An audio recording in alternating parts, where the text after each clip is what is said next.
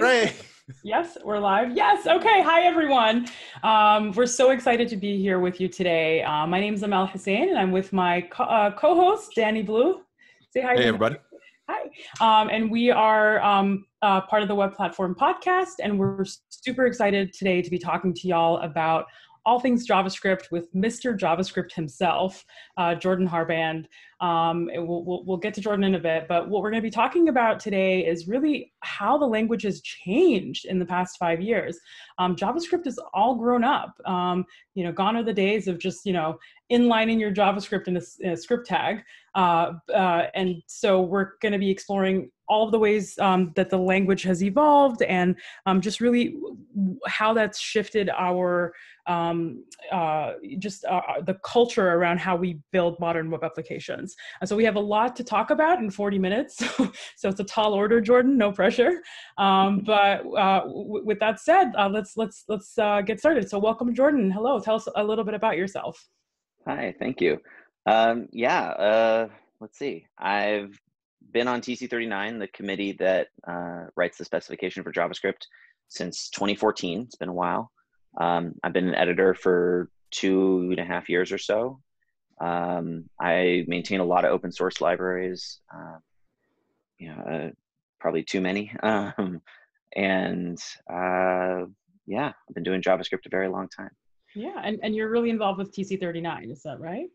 Yeah, I spend, we have 6 meetings a year that are about, 20 plus hours each time. And there's a bunch of in-between meeting work on it. And I've had a bunch of proposals advance.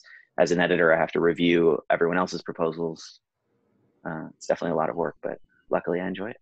Yeah, and so for those of you who aren't familiar, TC39 is the committee that's in charge of steering the technical direction for the ECMAScript language specification, which is basically the JavaScript standard. And Jordan has been one of the editors of the standard since 2018. So we're really excited to have him here today. And so I'm going to start with my first question, Jordan, which is, a lot of the new language features since 2015, I feel like are, they fit into a gamut of things. We have syntactic sugar, for things like classes. We have, language extensions to, arrays and strings and all these other cool things.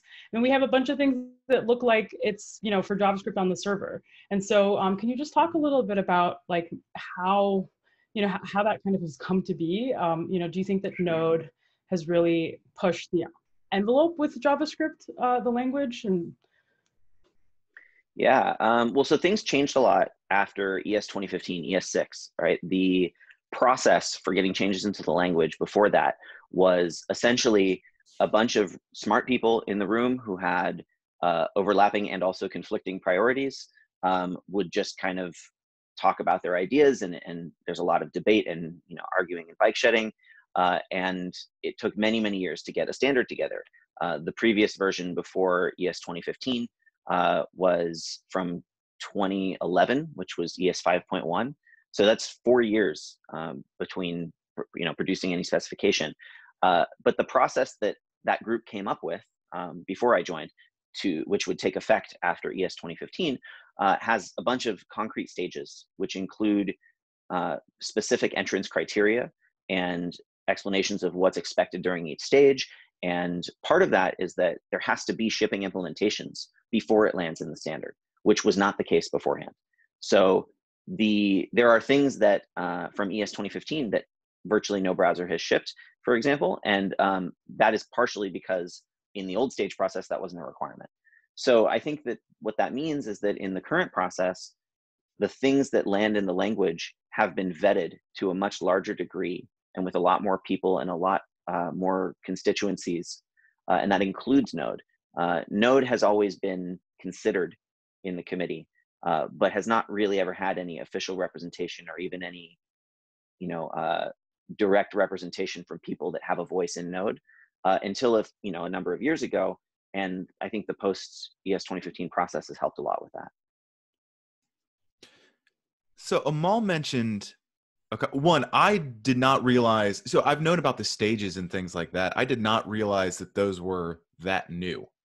for getting things into the language. That's because we've talked about like specs and that kind of stuff on this show quite a bit. And I guess just at the point I started paying attention to that sort of thing, they were always there. So that I actually find that very, very interesting. One question I have about, I guess, like the specs and, you know, like needing implementations and stuff like that. Amal mentioned that there are two different sorts of things, right? There are some things that seem to be largely syntactic sugar. And that might not be 100% accurate, but with things like classes. And then there are other completely new things that aren't, you know, like really weren't possible before. Is the proposal process different for those sorts of things? Like, does one does one get through a good bit easier than the other? So like, is like a major language extension or something like that more difficult to get through standards than something that is more or less sugar? So there are definitely some things that slide through more easily, right? The one that was a real quick one was optional catch bindings, because all of us in the room had that problem where we had this exception variable that we didn't need, and it was gross and ugly, and you know, we just kind of ignored it. And removing a binding is like it was kind of a no-brainer. Like it wasn't controversial. That went through really quickly. There were some API methods like object.values and object.entries that were able to get in pretty quickly because object.keys was already there. They're a complement. There was already a precedent of that triplet of methods from other things. It just kind of moved through pretty quickly. So, but the difficulty for adding new language capabilities is making sure it's possible to implement it in a performant way, right? And the browsers all have representatives in the room, as does Node, and so we have to make sure that that's the case. There's also kind of security and encapsulation level concerns, you know, kind of OCAP stuff and other things that you know, where folks are trying to run untrusted JavaScript code and they want to be able to maintain the security of that. Like Salesforce has a whole platform where anyone can put JavaScript into it and run it on people's web pages. But with syntactic sugar, people are still bike shedding about what it looks like. So it's, I wouldn't go as far as saying that sugar is easy, just that it's a different kind of debate than low-level primitive features. Yeah, no, that makes a lot of sense, Jordan. So I think promise all settled is another one that I can think of. As I remember just learning about that a year ago as a proposal, and it's already in language now. I mean, it's just, I think that went super fast, and I think it's true. It feels like you're right. Like some language features are just like common sense. You know, Brandon Ike forgot to do this, or, you know, like just like duh. And there isn't much deliberation about that. But I think I want to kind of get back to a point that you brought up earlier around just performance and implementation, and, you know, what the consequences of that are. Like the committee is made up of implementers, right? So implementers being the folks that are writing the compilers that JavaScript runs on. So folks from the V8 team, SpiderMonkey, Chakra core, JavaScript core. So there's implementers, and then there's you know, just like language nerds, you know, sorry to not find a better word, you know, the representatives from other, you know, lots of companies. And then you have kind of practitioners, right? So you have like web developers, you know, these expert seasoned folks. And so there's this interesting kind of like trifecta and like this little tension and push-pull between these three groups. Can you kind of speak to that a little bit before we move on from this? So actually, I think that the tensions you're describing is it's sort of a game theory, right? The browsers don't have to follow the standard, right? I mean, there's no like use of force to make them do it. They're choosing to do it. They're choosing to do it because they think that it makes the web better for everyone, and they think that it'll make their users happier. And it also, I think, frees them up to compete on you know, other things than what's JavaScript, right? They can compete on performance. They can compete on synchronization features and things like that. But because they are choosing to comply with the specification, that also means that folks that aren't browsers can't sail into the committee and be like, screw you browsers, this is what we want in the language. So it's kind of a delicate dance where the browsers don't want to, for many reasons, they don't want to to kind of ignore opinions that aren't their own, but neither can anyone ignore browser opinions. And so everyone has to sort of convince everyone in the room, browsers and community folks alike, and there's often overlap between those, that the feature being proposed is good for JavaScript, but also good for the web, because JavaScript is larger than the web, but the web is very, very large.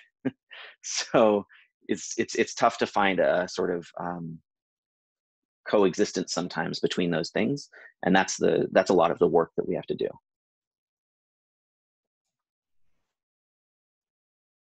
Very cool. Yeah, that is interesting. Sometimes I feel like I'm realizing a lot of things in this discussion already that I didn't really think about. Like the fact that you just said is like the browsers don't have to do what we say to do. And that makes sense. But I never thought about that before. But it's absolutely true. That's very, very interesting. I'm pretty sure tail call optimization is still only valid in Safari or implemented in Safari. I think it's implemented in Chrome behind a flag, if I remember correctly. I think Chrome has long since removed the implementation. Oh, have they? Yeah. I believe Safari is the only browser that ships proper tail calls right now. Yeah, which means technically, people, get ready for your minds to be blown. I think Safari is the only fully ECMAScript 15 compliant browser. Am I right, Jordan? I believe that is correct. Take that, Safari. Safari for the win. Actually, another really interesting thing about Safari, and please correct me if I'm wrong on this, Jordan. I think folks from the JavaScript core team, if I remember correctly, when they're implementing new features, they have really strict performance standards. And so, they can't implement something and have the engine be affected negatively at all. And so they're really performance fanatics. And that's really not the case in V8. I think it's a little bit more of the wild, wild west there. But is that true? Well, maybe not the wild, wild west piece, but the I mean, the sense I've gotten from speaking to the implementers of JSC and V8 and so on is that they all have different tolerances for impacting performance, but there are a lot of kind of scenarios or code paths where none of them will brook any slowdown of any kind. I mean, one of the big reasons that decorators didn't advance in its latest form was because a number of browser engines were concerned that they wouldn't be able to implement it in a way that would avoid slowing down non-decorated classes, right? Like they might have been willing to accept decorated classes being slow, but not regular classes like getting slower. So I think that they're all pretty performance sensitive. I mean, this is, like I was saying before, it's a bit of a game theory, right? The browsers are all sort of competing with each other. They all want people to use them. And that means that they have to work the best on all the web pages somebody likes. And the best is never going to mean slower. For sure. Yeah, I know I've said it a couple times, but I'm finding this entire conversation extremely fascinating for reasons that I thought it would be, but not for reasons that I'm coming to realize. So talking more about the language itself. So the language seems to be used maybe differently by, say, library authors and by end users. And there are certain features that seem like they might not be used very often by me, for example, just a lowly web developer trying to build a website, not used often by me, but might be used by some of the big framework, like some of the big frameworks or something like that. Do you have any thoughts on kind of the way that those two I guess not two ecosystems, but the way that those two groups kind of interact with the language and why it's different? Yeah, I mean, well, I think even it's hard to predict in advance, right? Like fetch on the web, that was designed to be a low-level primitive only for library authors, but that is not how it's used. Everyone loves to use it directly, but it was never intended for that. And so, like there's a lot of features like symbols, for example. Their primary value is in avoiding name collisions, and that is particularly important for protocols. Like promises have .then, which means if you name a thing with a .then method, you've just accidentally made a thing that's like a promise. right? But if you have a symbol for things like symbol.iterator for the iterable protocol, you can't accidentally make an iterable, right? You have to be doing it on purpose. And so protocols work really well with symbols because they have to be intentional. But protocols are often defined on a reusable piece of code, and often those are libraries. They may be inside an app, right? Like, you know, there's plenty of companies that have internal like reusable things, but the number of developers in that company even that defines that code is very small, whereas the number that consumes it would be very large. So I think that there's, just like there's tension between web folks and non-web folks, there's tension between you know, library use cases and end user use cases, where it's important to make, we all want to make them both better, but it's important to try to find a balance where you're not sacrificing the utility for one group in order to serve the other group. And there's something the web has called the priority of constituencies that I think is really important, that is brought up a lot in TC39, but isn't one of our like official principles or anything. And I don't have it pulled up in front of me, but it's something like users above authors, above implementers, above spec writers. And it's basically saying like, never make the spec easier to write at the cost of like making it harder to implement. Never make the implementation better at the cost of making it worse for people who write the code. Never make writing the code easier at the cost of making it worse for people who use the web, right? Like I think that's my understanding of it anyway. And I think thinking about trade-offs in that context is really useful, because it makes it clear when you're optimizing for the wrong thing. A thing I say often is like, don't optimize for writing code, optimize for reading and understanding it, because you write it once and you read it and maintain it a million times, right? But it's really easy to make writing your code quicker, and it makes it harder to understand later, you know? So it's the same sort of challenge with language features. Wow, that was very deep. A very philosophical moment right now. I feel like that mantra needs to be put on a t-shirt. It should be like the TC39 slogan. You all should make an acronym.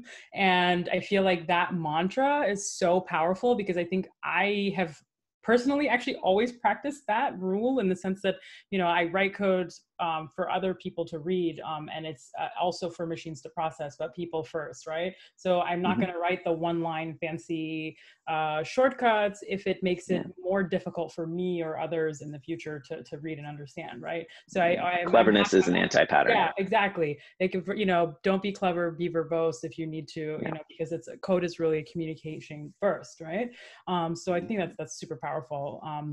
But I've had this conversation with a couple people just in the past week, where I've said, it's like, if you do something and you think it's clever, you probably shouldn't do it. Yeah, because you're going to forget it, and then you're going to shoot yourself in the foot first. Usually you're the first person. Well, there's that other quote. It's if the code was as like, where was it? Something like, if it took all of your smarts to write it, then you are by definition not qualified to debug it. Yeah, no, that's powerful. But kind of getting to the, you know, Danny's earlier point around language. I mean, things like symbols for me, you know, there's just a lot of things I think that are either misunderstood or underutilized, and perhaps that's okay, because maybe that wasn't the intention, but, you know, for mass consumption. But it feels like there are elements of the language which are certainly they feel very much oriented towards people that are creating libraries, right? So, you know, proxies is another good example of that. And so, you know, not that I think there's analytics on this per se, but, you know, I mean, does it make sense that there's, you know, 80% of the people most people are using like 20% of the language or whatever versus, you know, I'm just curious, like, if you have thoughts on that. I mean, I think that it's okay if there's features in the language that most people don't use, right? Like proxy is super a niche one, and you can do some really clever and hacky things with it. But like its primary purpose, as I understand it, was adding some new, previously impossible features to be used in concert with a concept called membranes that you have to build yourself, and is really hard to build correctly. So like, if anyone's interested, go look up a library that does it already. But you can't really use proxy by itself for more than basic things unless you understand all those concepts, which are beyond me. So like, I think it's fine because it's adding a new capability, right? Like Yeah. shared array buffers. That's, you know, that's not a thing that most people are going to run into, but if it wasn't there, or if it's, then there's a lot of cross-threading speedups that libraries won't be able to do in the future, right? Like if shared array buffers are around for long enough, then things like React or whatever will be able to speed up, you know, rendering and stuff like that. I don't know. Oh my So I God. think it's okay to do that, because like the other thing on the web is we're working on a long time scale, right? Like features that ship now, websites, unless they're fully transpilable, websites can't really ship them for many years. There's still plenty of websites that have users on IE9. You know? Yeah, no, that's a really good point. I mean, I think we could talk for hours about like the bubble with modern web dev, and like, Yeah. I think someone put up a photo recently where it's like, you know, here's the reality of the web. Most of it's still on jQuery. Here's the reality of the jobs. Most of them want React developers, you know? So speaking of React developers, you know, I think you touched on a very controversial topic, which is like this React rendering speed. So I'm just gonna like backtrack out of there and just X out real quick. Fair But enough. it's a really good segue into what Danny and I wanted to talk about, which is tooling, right? So we have all this, like we have kind of made JavaScript impossible for newbies, modern JavaScript, or the thing that we call modern JavaScript, right? So it's like tooling, it's not even optional, tooling required for the most part. And there's certainly a movement, and one that I wholeheartedly support and I'm excited about, of people trying to kind of, you know, say, you know, I want to try to build things without bundlers, without transpilers. Like that's great, right? But ultimately, that's just not the reality that you see as mainstream adoption. And so, like, what are your thoughts on that? I mean, it's kind of scary and also awesome at the same time, but also I think terribly terrifying for me. Like, I mean, I grew up on view source, right? Like that's part of the way I learned how to work on the web. And I see a lot of folks who also did that and are saying like, are kind of, you know, old man shaking fist at cloud about it and kind of like, well, things were better when I was young and like, let's bring it back to that. I liked that, and that was approachable, and that was great for newcomers. But at the same time, it made it really, like, it was really hard back in the day to ship a website that worked on every web browser. I mean, I had a startup 10 years ago where I wrote CSS hacks to target Firefox 2, 3.0, 3.1, 3.5. Like, that's insane.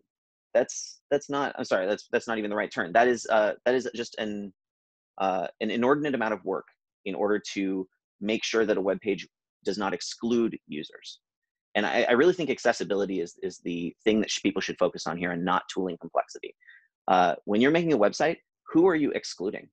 Because it's always going to be somebody, right? And it's fine if the answer is people without computers, right? Like maybe you can't do anything about that, but like, you know, you're never excluding nobody. So you have to decide who you're comfortable excluding. And there's a lot of people who have slow internet, older machines, cheap phones, you know, that just can't afford or don't know how to upgrade things, their browser or their machine. And if you are handwriting all of your code and not using any tooling, you are excluding a very large number of human beings off the internet. It might be 2% of your analytics, but that's like millions of people potentially, right? And so whenever these conversations happen in one of my jobs, I try and change the discussion from talking about percentages to talking about number of humans, because, you know, 0.1% of the internet is like a very, very large number of people. And these people all are important, and they're all individuals, they all matter. So like, the thing that I think we really get about tooling, and that's often missed in these discussions of people trying to reduce the complexity, is build tooling allows you to not have to think about it and yet still support browsers that you aren't even capable of testing, right? It's fine if you don't want to support IE8, let's say, but like, the reason your site doesn't work in IE8 shouldn't be a trailing comma. That is a completely ridiculous reason for your site to break. There's lots of great reasons for your site to break. Let it be one of those, right? And a build tool, and you know, nobody's really worried about IE8 anymore, but like a build tool that strips trailing commas was a pretty easy, low-hanging fruit back at that time. And similarly now, like if you're just typing in arrow functions and you're shipping that to browsers, I mean, unless you need the very few parts of arrow functions that aren't syntactic sugar, there's no, like, that shouldn't be the reason your website breaks. Just transpile them. Like, just move on, transpile them, and like your site works for people. Can I play devil's advocate? Please. Actually, Danny, do you want to go first? No. I want to get into more of the tooling stuff specifically. Go ahead. Oh, great. Phenomenal. So I want to play devil's advocate. So what if you could only use JavaScript in production that, well, not product. What if the JavaScript you write and the JavaScript you ship to production matched, in the sense that you had to wait until browsers implemented things, or you write your code in a way that's protective or whatever, like, but do we need to use the latest and greatest JavaScript, like in web applications that, to be quite frank, like, it's just you're making REST calls, you're fetching data, you're rendering stuff, like, most people are not doing anything super fancy, yet we feel the need to use stage 0 features in production. Like, I'm just, I totally agree with that. I maintain over 250 NPM packages, and I use Babel on 2 of them. The rest of them I author in ES3. They work in IE6, every single one of them. And that's, most of the time, it takes no extra effort for me to do that. When it does, I may decide not to do it, but like, it's just easy. And yes, I don't get to use arrow functions and nice new syntax, but I don't have to deal with any tooling complexity either. Now, that said, that's not a trade-off that most people seem willing to make. Everyone really likes the new shiny, and they do not want to be forced to write what they see as outdated, obsolete legacy code, because of people who, who should just upgrade their browser, right? And so that's, for me, the tooling seems like a better compromise, where the developers aren't forced to keep in their brains all of the quirks of the older engines, but the users are not then punished. Yeah, no, that makes sense. That's actually, like, I think the best argument that I've heard for tooling. So thank you for that. And to be really clear, I also, all of that should be easier, right? It should be easier to start. I'm not saying that the current, like, learning curve is acceptable. Right. I'm only arguing for tooling. Yeah, no. That makes sense, Jordan. Last joke that I want to say again. I'm like, I always have to make really corny jokes on this show because because anyways. But my corny joke is that web developers are a really self-select group of people, and they typically lean towards new bleeding edge. So I think it's a lot to ask web developers, people who live their life on the freaking edge of the world, to wait, so I think that's context to keep in mind for, like, the dilemma of today, but yeah, Danny, all you. So this leans in really well to the next thing that I wanted to talk about, which is about specific tools. So specifically, I want to talk about Babel.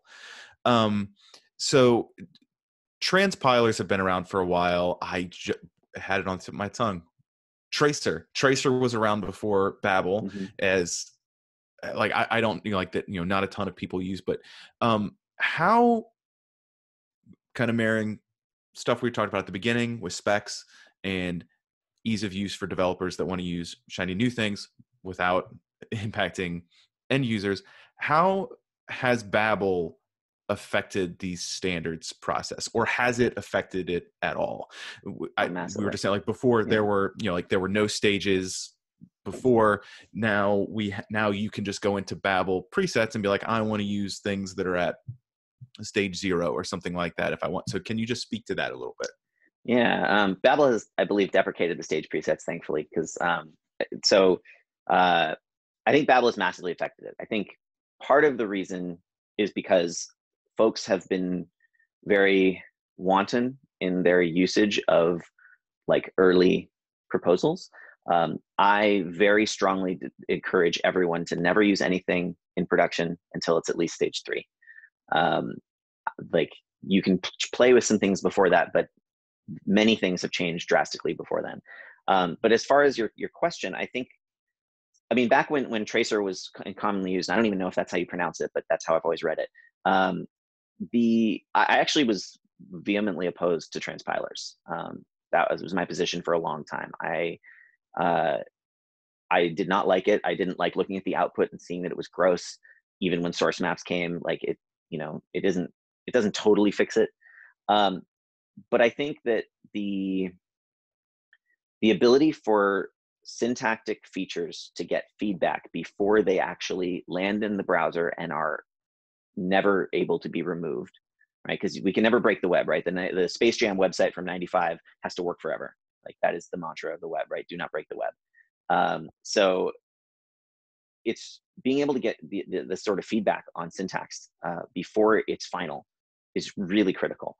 It's not as big a deal for, I mean, Babel only really transpiles syntax, right? The rest is, shims and polyfills, and you don't need Babel for that. It just can also sometimes do it.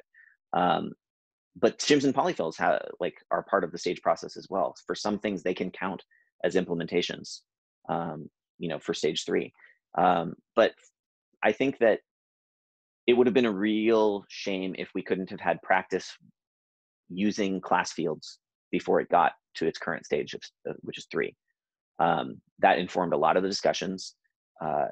In some ways, it also helped persuade detractors, because a lot of people have intuitions about how confusing syntax is going to be or how easy it's going to be.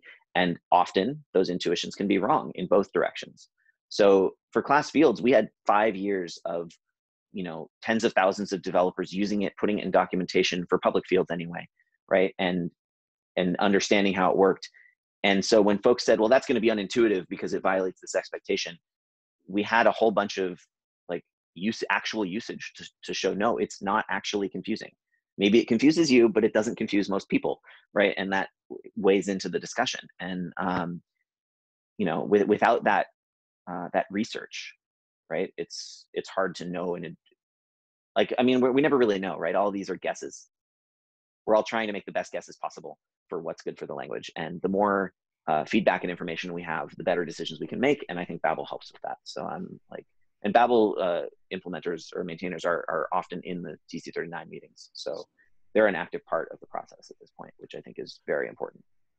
So I want to clarify one thing that you said before we move on, because I know I said we're also, it feels like time is slipping away very quickly. So you said that polyfills can actually count as implementation in order to get to stage 4. Okay, yeah. So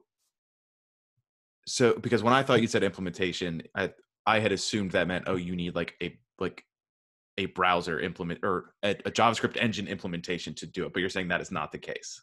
This is the most contested part of the entire stage process. It's defined vaguely in the process document on purpose, because the group could not come to consensus and still can't about what it means.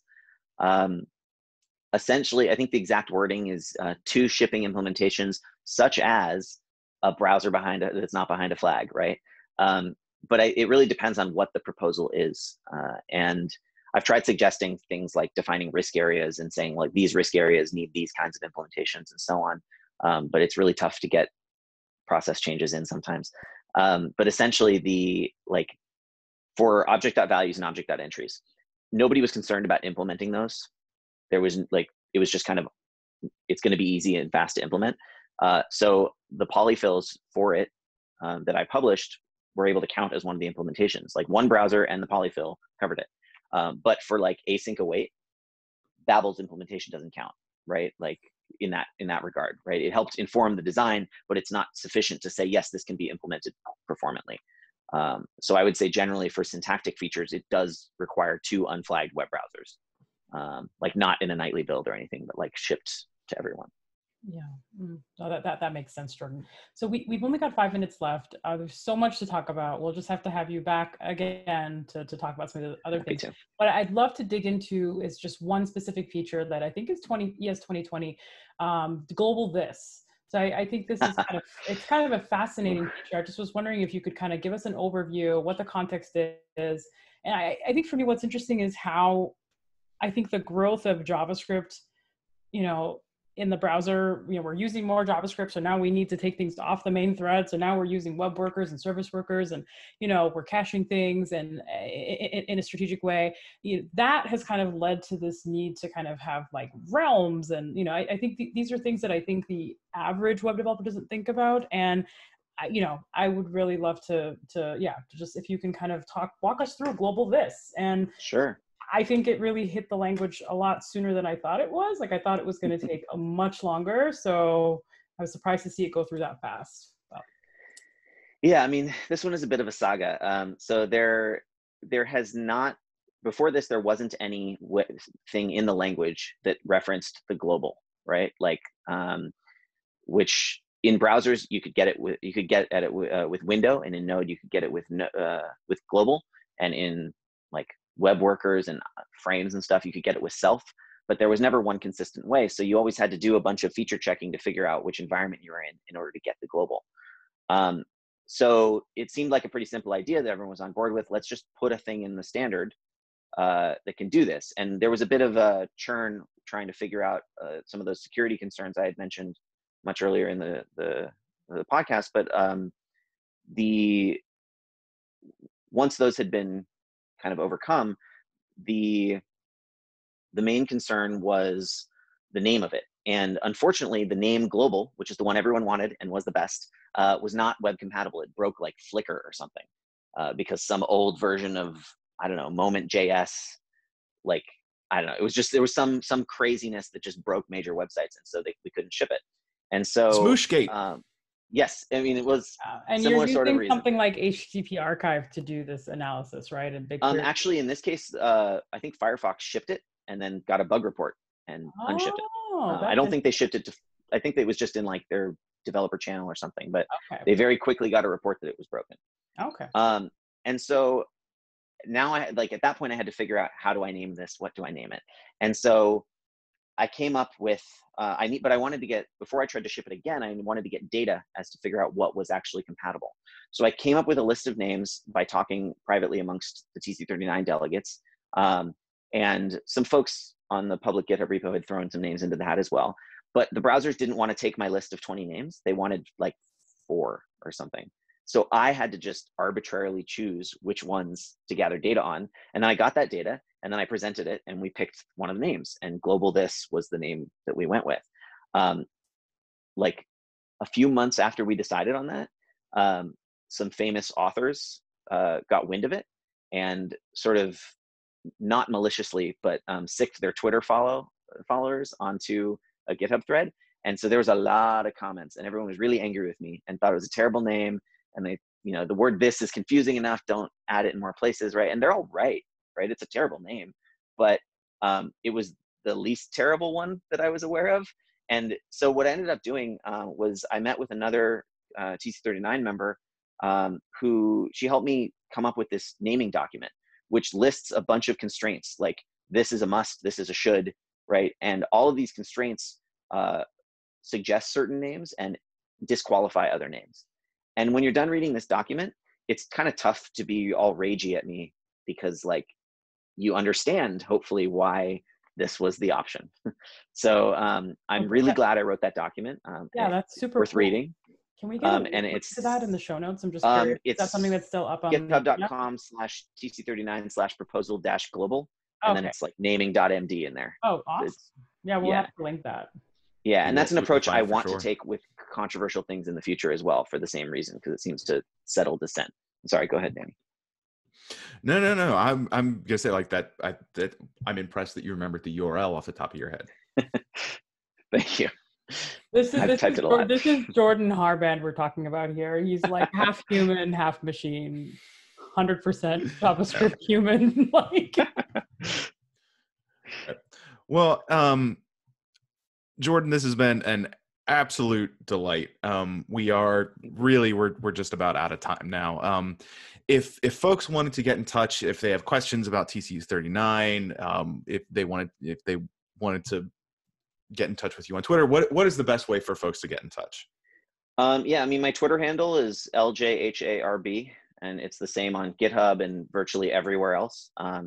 You can email me, pick a site. You can find me on IRC in the, there's a bunch of channels on Freenode.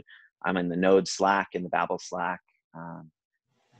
Just kind of look for my handle anywhere and feel free to reach out.